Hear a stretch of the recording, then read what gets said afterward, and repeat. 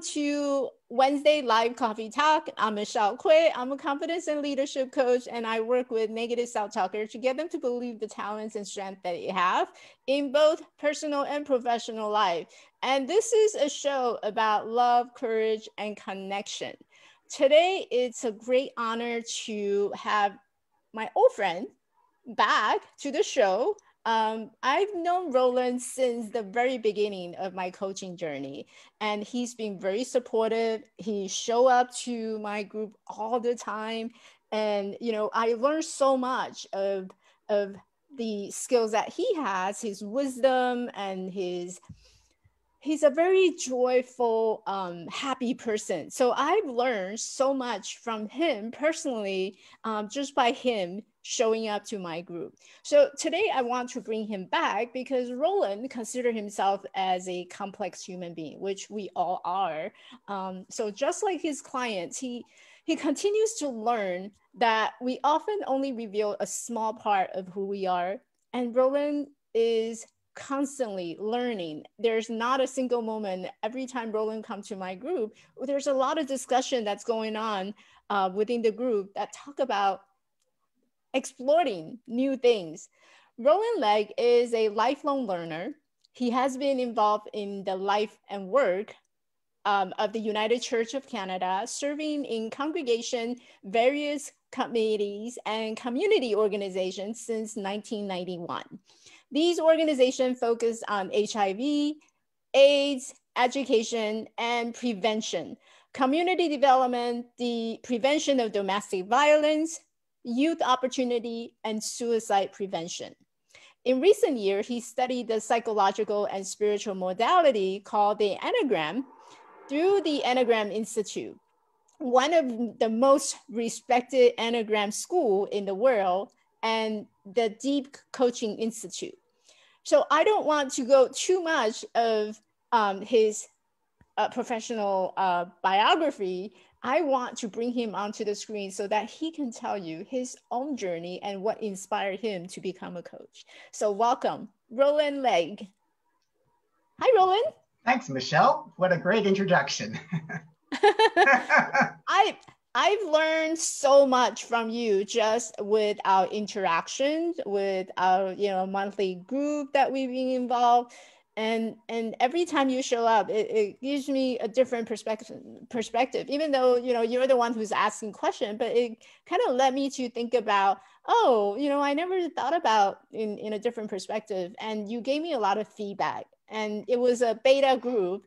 And it led to something amazing. You inspire me all the time with all the stuff that you do, with the tips that you share. So I really appreciate it. But today it's about you. I believe, our listener can really use some tool right now, because a lot of us are in a place where we're kind of lost. We're in that transition. We don't know. We thought we knew who we are, but it turns out this is a different picture. So I'm sure there's a lot of people out there trying to discover who they are, or wanting to know who they are. So tell us a little bit about who you are. Thanks, Michelle. As Michelle shared in my introduction, I spent a good chunk of my life as a minister in the United Church, and I still am, but it's not my primary place of work. Around 10, 11 years ago, I just was at a place in my life where I thought there was something missing, and I wasn't quite sure. And I was on a trip to the United Kingdom, not sleeping very well, got up that next morning and knew what it was. And it's the Enneagram, a good friend of mine and a coach, has encouraged me on this journey. And what drew me, well, first to coaching, is that I just love to help people. It gives me immense pleasure helping people to discover their own strengths, their own skills. And I also fell in love with the Enneagram. And the reason I fell in love with the Enneagram was it suddenly helped me to understand who I am, why I behave the way I do. I have a lot of anxiety, and it's come up again with COVID happening. And but I discovered my type. I'm type 6, and type 6s have issues with with anxiety because we don't trust our inner wisdom. But I'm discovering to find the strength of the 6, which is courage. So what I love about it is that it's more of a teaching, but it helps you to become present. That's what really the Enneagram is about. Yeah, you can learn all the different types and annoy people at parties, but really that's kind of useless. But the Enneagram helps you to get in touch with your 3 centers of wisdom. So you learn through your body, your sensations, you learn through your emotions, and you learn through a quiet mind. So the Enneagram is there to help you get rid of all the lies you tell about yourself, the narrative you tell about yourself that is a lie, and sort of reclaim who you're really meant to be. And the Enneagram gives you tools, gives you suggestions of things that help you to get healthier. Mm-hmm. And it's all about being gentle with yourself. It's about encouraging yourself. And it's about just showing up each day and being your best. I still got so much to learn. I still beat myself up, but I think I'm getting better with it. So I trained through the Deep Coaching Institute, which is one of the few schools that uses the Enneagram as its primary tool for coaching.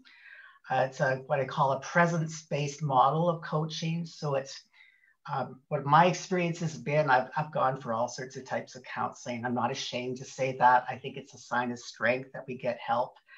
But the thing with this method is it helps me to get in touch with my sensations, my emotions. Because my tendency is I'm a head type. I get stuck in my head. And the amazing thing is it's hard, but it's still very simple. One way to release any of those unwanted sensations, those feeling out of control, fear, is just to find a safe place where you can feel those. And you don't even have to understand. I love to understand it. But all I need to do is allow myself to feel it. So as a coach, I'm there to create this really safe environment for you to deal with these feelings. So really experience those sensations, to really feel those emotions, and to learn to quiet your mind. And so, so far, it's a long process beginning a business. Mm-hmm. Never thought I would do this in my middle 50s. But it's when I get to coach people, it's such an honor. Mm-hmm. Mm-hmm. I love everything you share about, getting to know our emotions and getting to know our feelings, because I think being able to feel can be quite scary sometimes. Mm-hmm. I actually have to sit with my feelings and understand them and going through them, even though that feeling may appear to be anxiety, something that's very uncomfortable. And I always hesitate to encourage people who are experiencing anxiety. Let's talk about that feeling and you experience that feeling. That is a very scary thing for someone who's going through that anxiety to feel. They want to avoid that feelings altogether, and it's perfectly normal to feel that way because it's not comfortable for them. So I kind of wanted to go back a little bit before you became a coach. What were you like? Who is Roland Legge? Were you more serious? Because I imagine someone who is in ministry, who's behind the podium, who's talking and preaching, and were you serious, or were you more an open-hearted person? How would you describe yourself? Well, I think a lot of it depended on my state of well-being. But when I'm healthy, when I'm feeling secure, when I'm feeling confident, I have a natural sense of humor. People tell me I'm very funny, and my wife laughs at my jokes, which are pretty bad, but she seems to like them. So I think more my sense of humor was more related to my state of health at the time, mental health, physical health. I guess I would say what I've, over time, I've just gotten much more self-confident. Mm-hmm. So maybe I'm a little less serious. I mean, I still can go into those overly serious places, but I think my sense of humor has increased. the big thing for me is I've become much more of a risk taker. And if you learn anything about the Enneagram, type 6, the loyalist, we like to have, when we're stressed out, we like to have everything as secure as possible.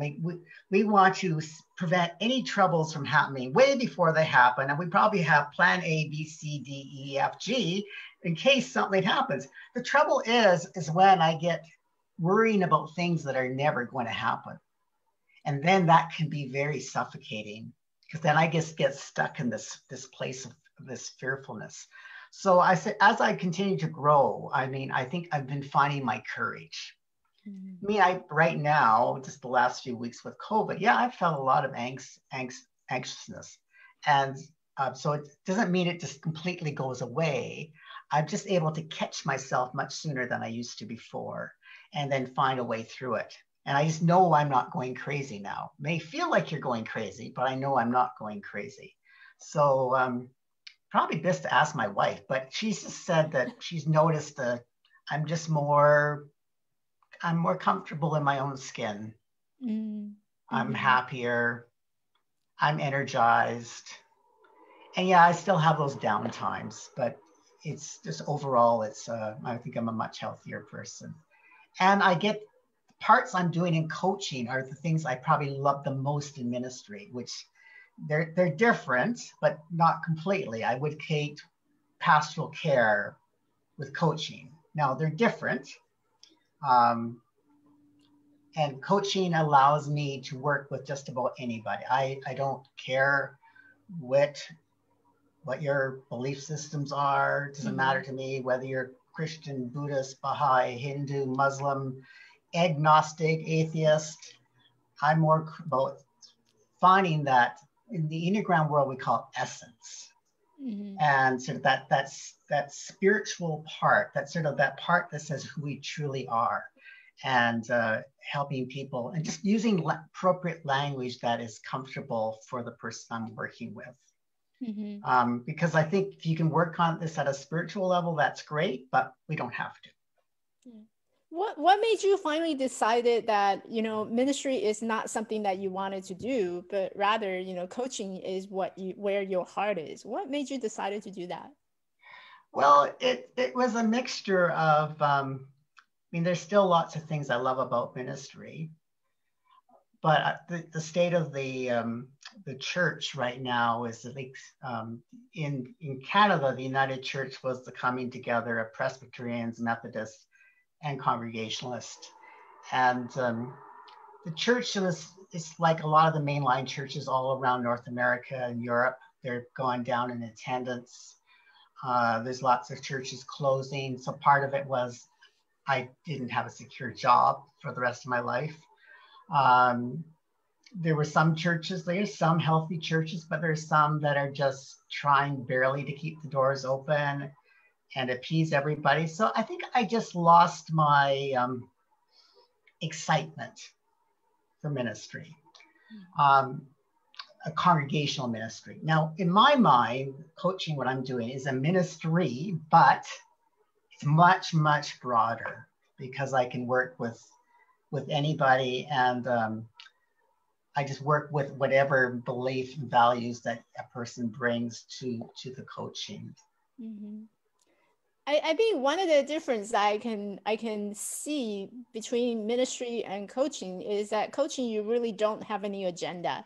And I know you are ICF certified, so there's really specific criteria that you have to meet in order to provide the service.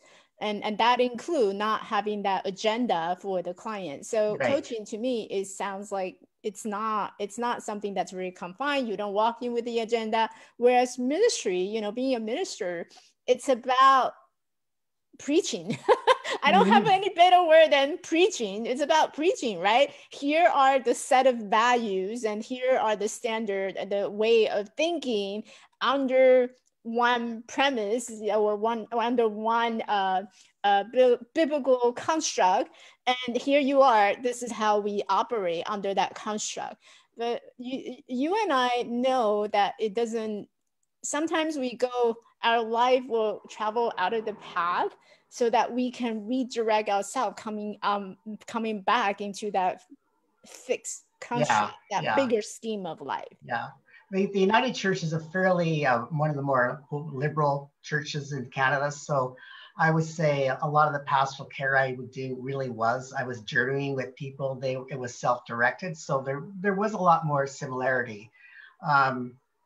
But yeah, it's different. I mean, I'm focusing on the thing I love, and I feel that's where my strengths are and my gifts are is in the coaching. And I think the world needs coaches at the moment. Yeah, for sure. Did you always knew that this is your passion? Like, how did you land it on coaching? Like, there's so many different professions, right? Why coaching? Well, it was a gradual, because at the beginning, I never thought of being a coach. My friend Brian, he sort of same journey, but he's encouraged me on that same path. So it was more of I learned more and more about the Enneagram, and it changed my life. It really changed my life. Just finding out more about myself and learning to love myself with all my peculiarities and strangeness and weird things happening. So it was learning that and accepting myself. Mm-hmm. But also it was just losing my train of thought here. Why coaching? Thank you. So it was eventually, what do I do with this Enneagram? Because I could do some of it in the church, but there were a lot of people that weren't open to it in the church. And my friend said, well, you should go to the Deep Coaching Institute. And said, well, maybe I could become a coach. So that was a way that I could actually use the Enneagram and actually make money. But more so, it was a great way to use it as a tool to help people to find inner peace, to find their purpose in this world, to help them find a way through the craziness of life. And I just felt, thinking of what I was doing in ministry, it was the part ministry I think I had the greatest gift, the greatest skill in. And the more I learned about coaching and the methodology they use at the Deep Coaching Institute, it just felt right. Mm-hmm. And because I had experienced this form of coaching, I knew it worked. I'm not saying it works for everybody. There's so many different types of people, and we all need different things. But for me, it made such a difference in my life. So it was just this gradual pull towards coaching. And the more I understood, the more I learned about coaching, the more I learned to be a coach, it just felt more and more, yeah, this is for me. It just feels right.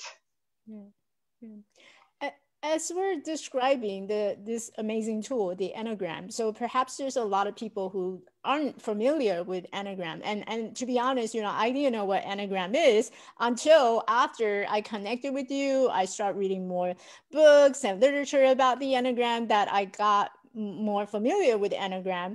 And it's a great tool, great assessment. Personally, I took it. I had a session with Roland because we were just kind of exchanging our tools that's in our toolbox.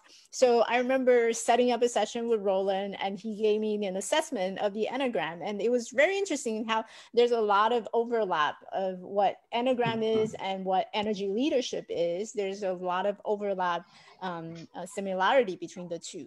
So for those who are not familiar with Enneagram, can you tell us a little bit about what is it? And you mentioned type 6. What are the types?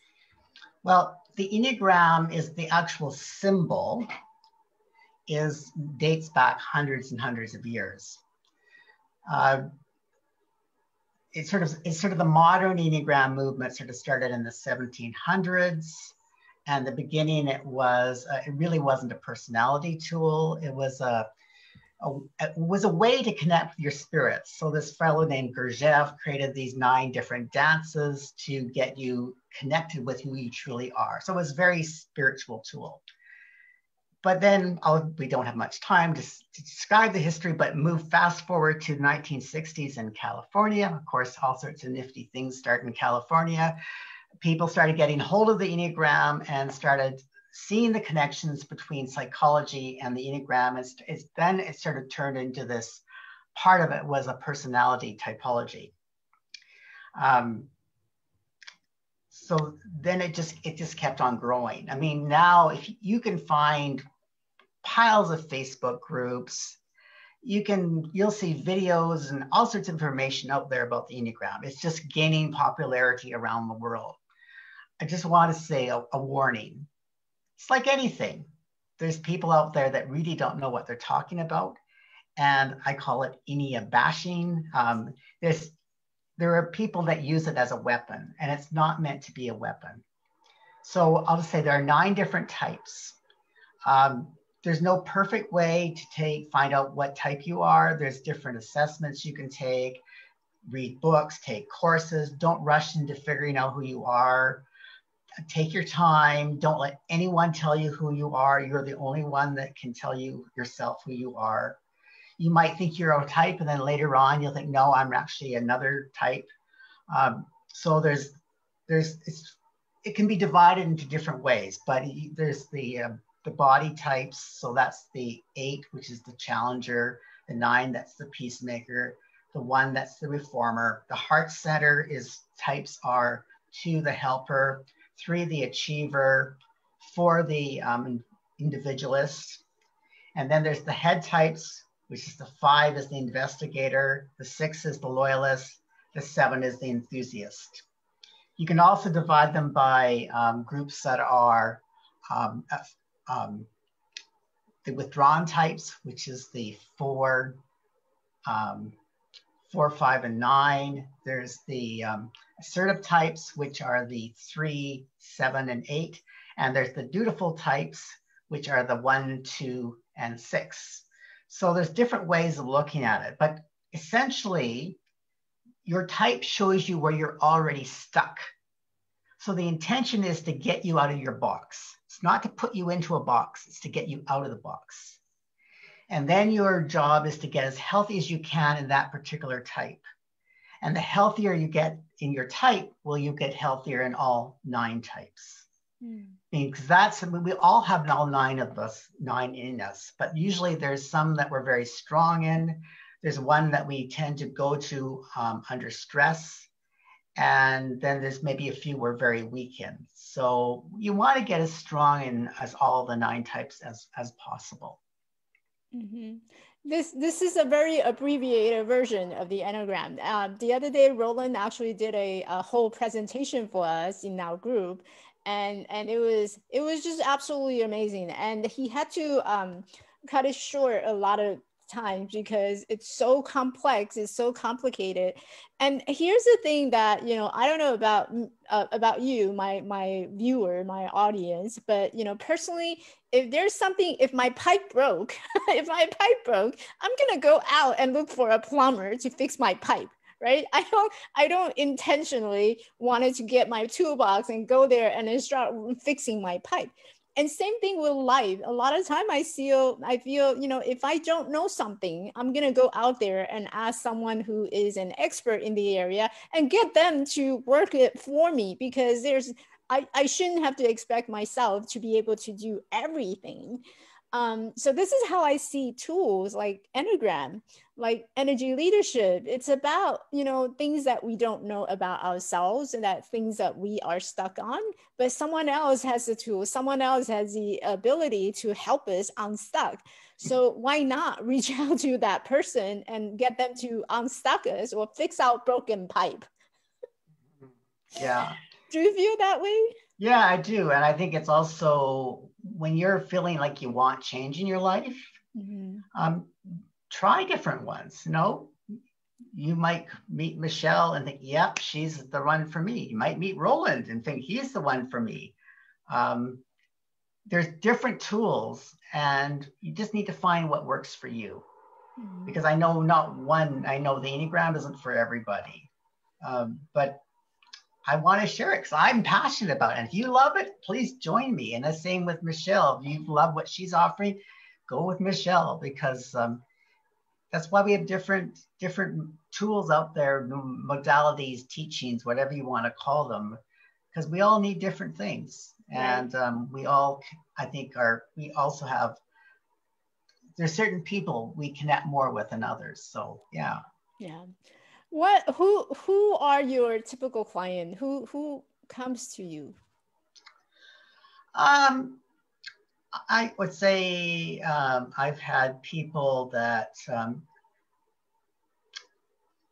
I think it's a lot of it's personal work. It's purpose, finding people's purpose.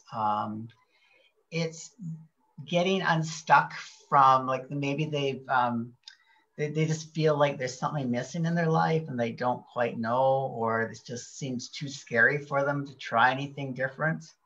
So so someone may just want to, I'm just not feeling good about my life, but I know there's other things for me to do, but I just can't get myself to do it. So I need someone to help me to unlock that and to find that passion and to find my courage to do it. I had another person that both personally and professionally, just being the best investor. This person happens to work helping people with their investments. Just, about how does she convey her message to her clients? How does she work best in this institution, this company?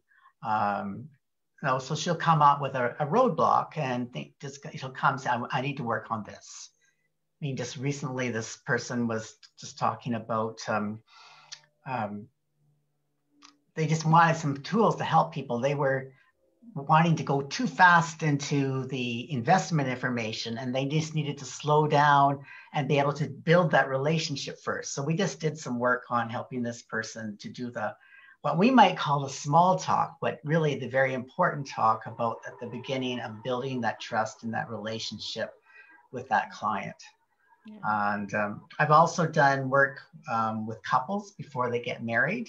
Mm-hmm. I certainly offer it if anybody in any form of relationship, whether it's marriage or in Canada we call it common law, or the Enneagram is a great tool to help couples communicate. And it doesn't matter whether you're gay, straight, bisexual, transgender, it works with everybody. So yeah, sounds like you're working with a variety of clients, and it's really, it encompasses our lives. Like, these tools are supposed to help us in moving and navigating through life with better way of navigating through life. I mean, it doesn't have to be all pretty and luxury life, but at least it's somewhere better life with these tools.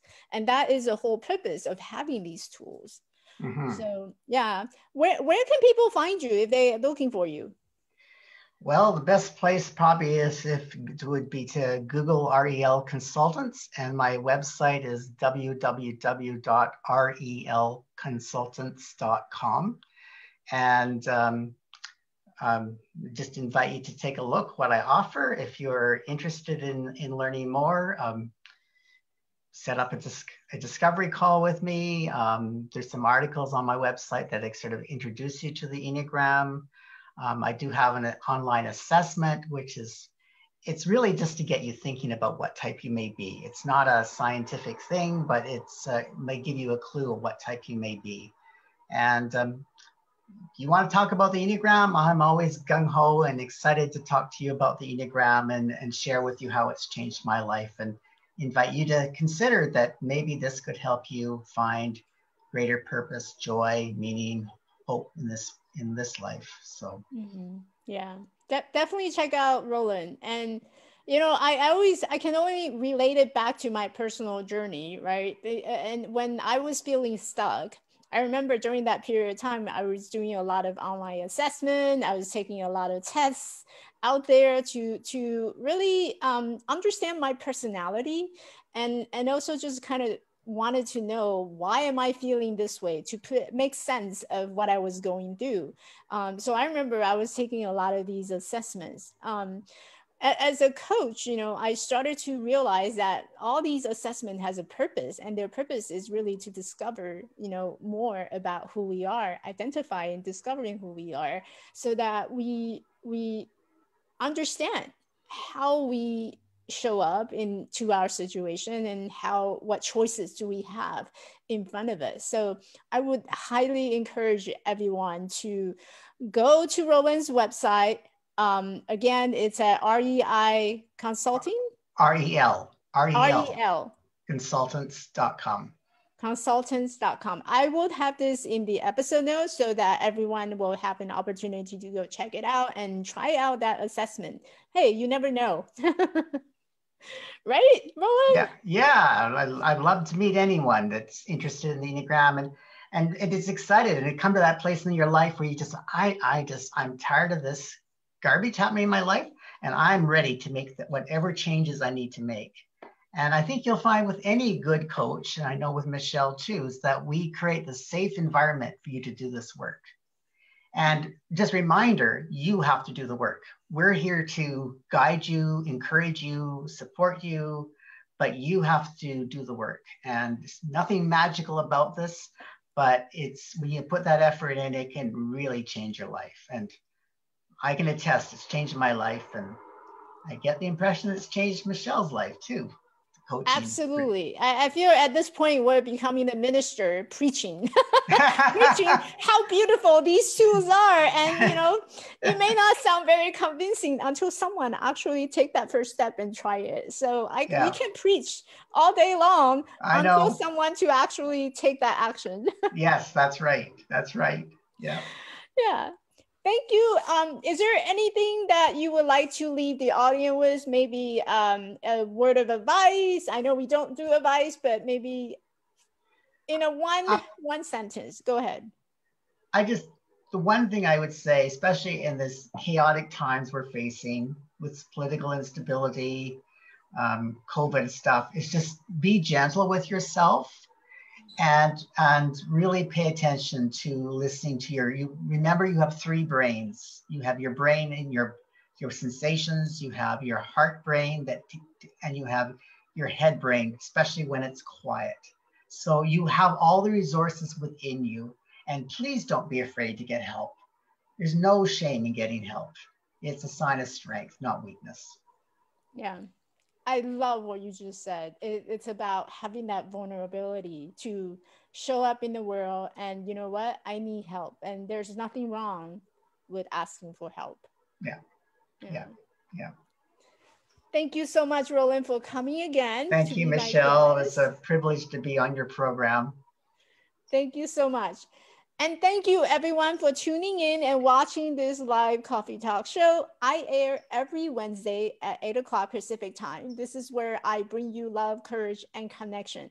Hopefully you have learned something very valuable using the tool and understanding who you are with that vulnerability to navigate through some challenging time that we are experiencing right now. So join me again next week at Wednesday Coffee Talk at 8 o'clock Pacific time, and I will see you then. Bye.